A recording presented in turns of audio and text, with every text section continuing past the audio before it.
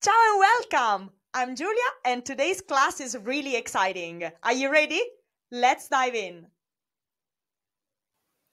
Changing colors of objects and food, it's a super useful tool that you can implement in your food photography. For example, sometimes you don't have the right colored props, and that's okay, as long as you know how to fix it in post. Because changing colors, sometimes it's a really good technique to create a more harmonious color combination in your composition and in your image. And if you know about color theory, which we teach in other video classes, then with this Photoshop tool, you can create the perfect color palette and the perfect color combination in your images, which means they will have a lot more impact. The only thing is careful not to overdo it when you're changing color of food, because you don't want to end up with alien food. The color of the food needs to still look realistic for your viewer to get hungry. That's one key thing about food photography, that colors need to look realistic enough. However, you can change it to anything you want. This Photoshop tool will turn your food into a chameleon. You can do it with food. So for example, you can change the color of your macarons. You can change the color of like your strawberries if they're not red enough, or you can change colors of, like your mint leaf if they're a little bit wilted and you want to make them pop a little bit more, or if you have candy and you want to change the color of the candy, go for it. And you can also use it to change color of your props. Because, for example, if you don't have green plates and you really need to have a green plate, then this is a super useful technique to have in your toolbox. What Photoshop tools do we need to achieve this kind of look? So we need to be familiar with the selection tools. You need some adjustment layers after you've done your selection, and you need to be able to adjust your masks and your selections. So let's jump into Photoshop and I will show you. Okay, so first up, I want to give you an example with these macarons. I want to change their color from this lovely raspberry pink to something a little bit more punchy, like a purple. And I've done it here, and I'm going to now show you exactly how we achieved this look, basically. So we start with our raw image here. I just applied the basic Lightroom adjustments to this image. So the first thing you want to do is you want to grab your selection tool. Now, there are a few ways that you can select your subject. So it depends on your subject. So the selection tool that will work best for your own specific subject is very dependent. For this subject, I am probably going to use either the quick selection tool or the magic wand. The quick selection, as the word says, is just a quick selection, meaning you can use the selection tool as a brush, and the areas where you brush will be selected. Photoshop does quite a good job at understanding where the edges are, as you can see. So this one, again, it's a quick selection tool. So sometimes you will make mistakes, but Photoshop generally helps with this to make a quick selection. Otherwise, with the magic wand tool, you can select based on color. This sometimes is a little bit more tricky because, as you can see, some of the color leaks around, and it's generally, I guess it depends on the kind of subject that you have. But this one, it takes a little longer to kind of get it right. You can adjust here the tolerance level to help you make it a little bit more efficient, but I find that this one is not one of my favorite tools. It just takes me forever to do my selections. And the object selection tool is a super smart tool. However, if you've got subjects that touch each other, and if you have the kind of like, you can see that I just created a quick marquee tool around my main subject, and Photoshop basically can understand where your subject is and create a selection around it. However, this is not super accurate, so I tend not to use this method unless I have an object that is super solid and it's like away from my other subjects. In this case, I kind of want to use this is what you can do with the Photoshop object selection tool as well. So it's pretty good at selecting the general shape of the subject. So you can start with that and then you can fine tune your selection with the quick selection tool. Now, for the purpose of the tutorial, I'm just gonna do this quickly so I won't waste too much time overdoing my selection because I wanna show you how to change the color primarily. Like that's the purpose of this tutorial. So I'm just gonna do here a quick selection, and as you can see, I'm using the quick selection tool. The way it works is if you press, it works as a brush and it will add or remove from the main selection. Now what I'm trying to do is I'm trying to remove the white from the pink. So as you can see, Photoshop selected the whole macaron here. And what I want to do is remove the white from the selection because I don't want to change the color of the white. I only want to change the color of the pink. So I don't want the white to be affected. So I'm pressing Option on my keyboard as I brush with my brush.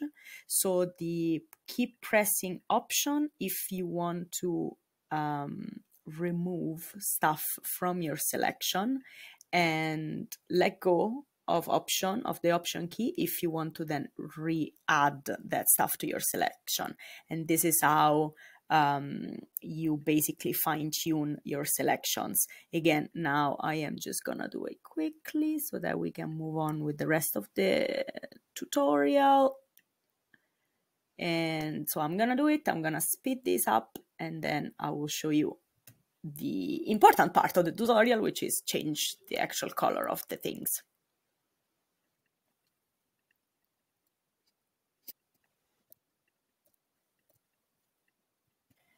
Okay, so I have my selection done here. As you can see, it's not perfect. It's fine.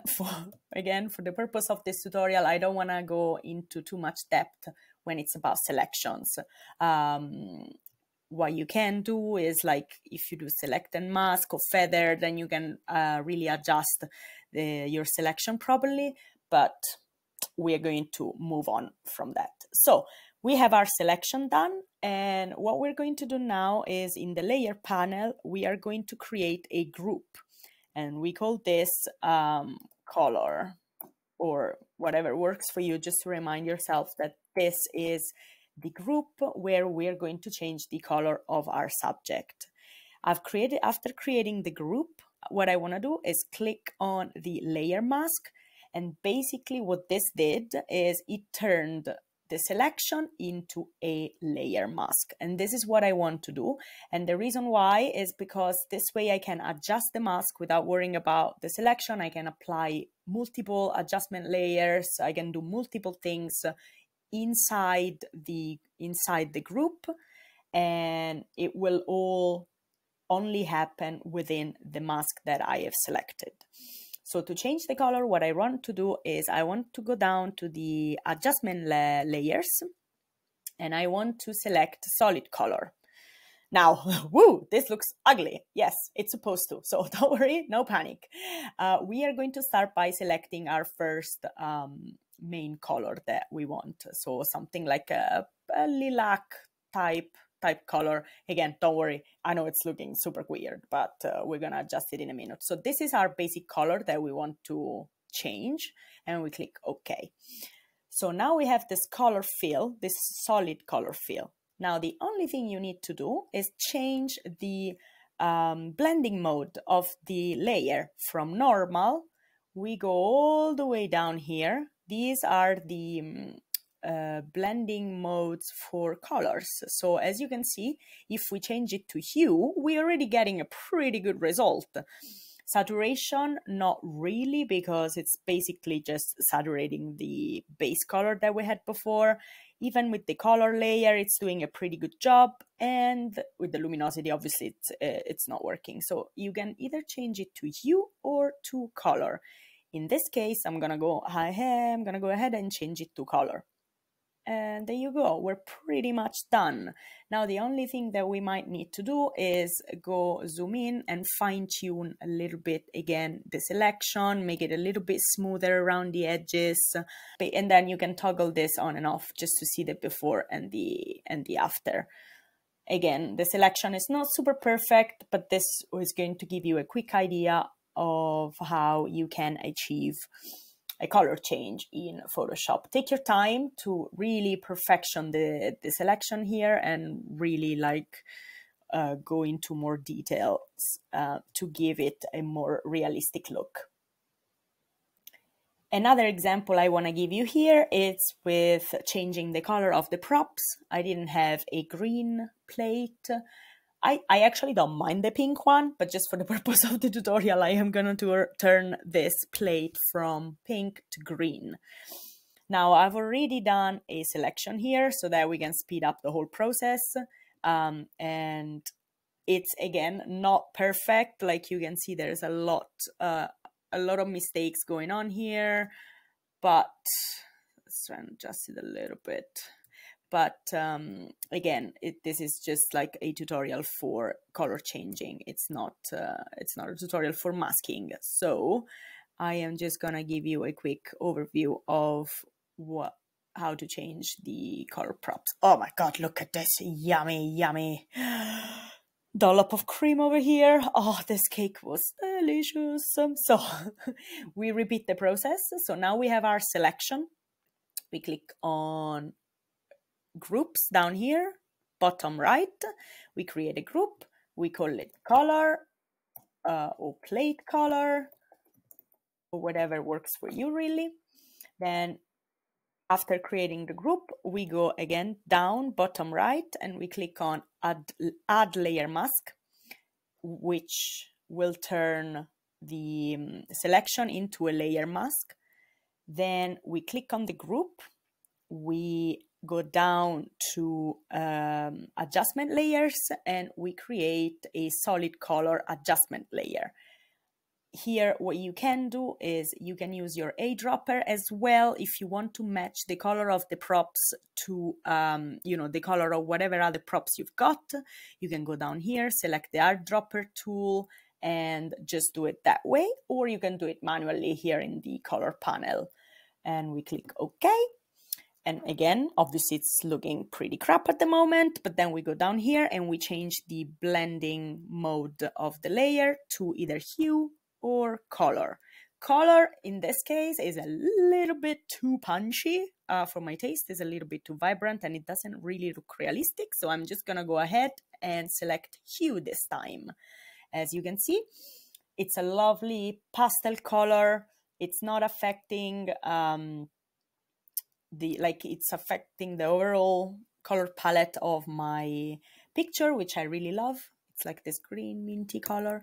As you can see here, something weird has happened because my selection was not perfect. That's why it's actually important to work a little bit on your selection beforehand so that you avoid stuff like this.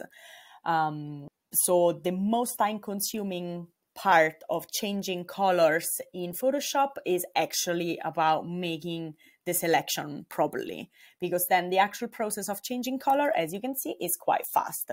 So in terms of selection, you can use the lasso, you can use the quick selection tool, you can use the object selection, magic wand. There's plenty of options to get a good selection done in the first place before you actually work on changing the colors. So that's all for today. Thanks for watching and see you next time. Ciao!